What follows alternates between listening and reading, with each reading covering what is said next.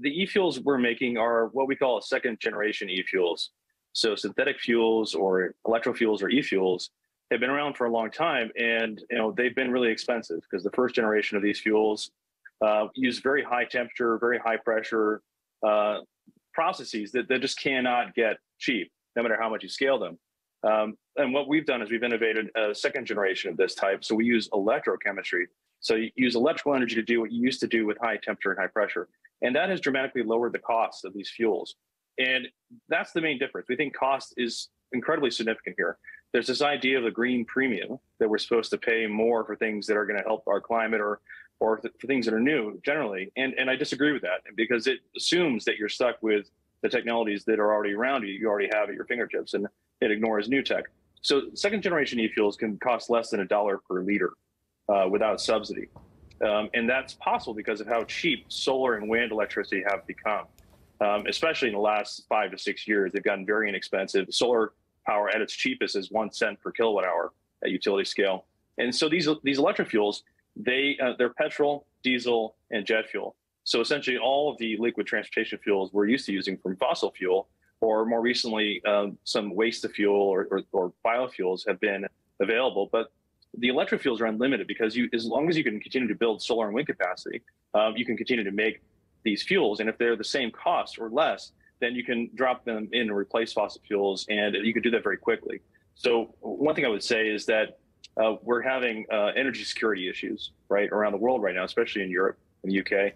And there's a tension between energy security and climate security, that somehow we kind of have to choose one or the other.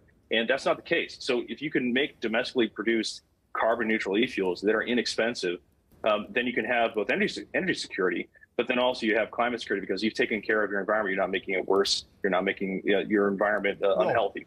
Rob, one of the keys to this, though, seems to be capturing and storing CO2 in an efficient and cost-effective manner, and we just don't seem to be there yet.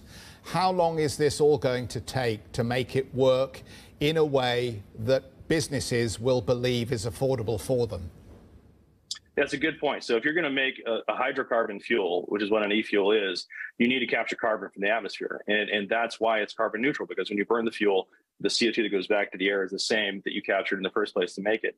And the CO2 capture has been very expensive. And it's because the people who've been capturing CO2 have been trying to turn it into a pure CO2 gas in a cylinder. And one of our innovations is that we don't do that. We capture CO2 into water, which is really pretty easy to do.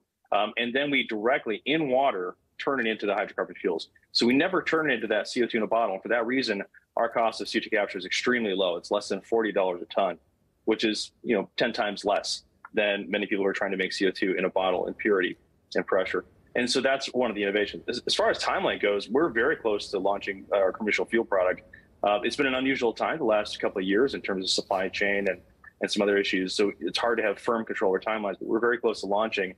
And we can mass produce these containerized power to liquid systems. You can make them in the same techniques you use to make cars. So you can actually have them rolling off an assembly line, and you can make a lot of them very inexpensively that way.